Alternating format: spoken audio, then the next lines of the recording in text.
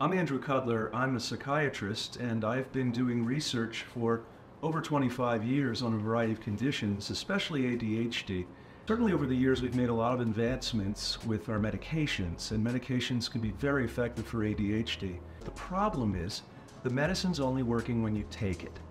And so if there are side effects or problems, or the parent just says, look, I don't want to medicate my kid anymore, when you stop the medicine, unfortunately, the ADHD comes right back.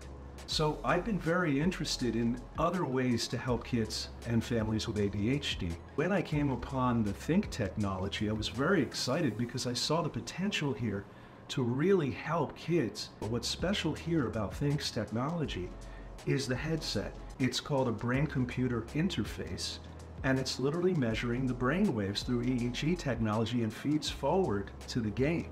The game is actually measuring where the attention and the focus is, and then the game adapts for the individual child and where their focus and attention is at. And then the game trains these neural circuits so that each person has individualized treatment. It's not one size fits all, which unfortunately a lot of other technologies and softwares are. The kids are able to actually get feedback where they can see where their attention and their focus is, and it allows them to gain a sense of control and mastery, which is so important because kids with ADHD often feel overwhelmed and out of control. THYNK has actually shown with the Skylar's Run technology measurable improvements in academic performance, including reading fluency advancing by up to 6 months, math fluency advancing by up to 8 months, and behavioral outcomes, things going better at home, parents feeling like they have their kids now as part of the family. We are training the brain and probably influencing neural circuits in the brain that control attention and behavior and impulsivity. And what's been demonstrated in clinical trials is after playing the game for 20 to 30 minutes a day for a period of time, there's an enduring effect of up to 6 months has been demonstrated clinically.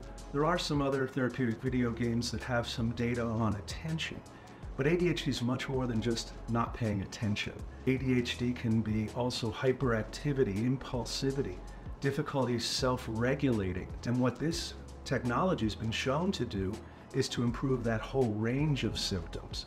So I'm particularly excited about that because to me, this could be a standalone treatment. It could be the first line, the first thing that I offer to someone.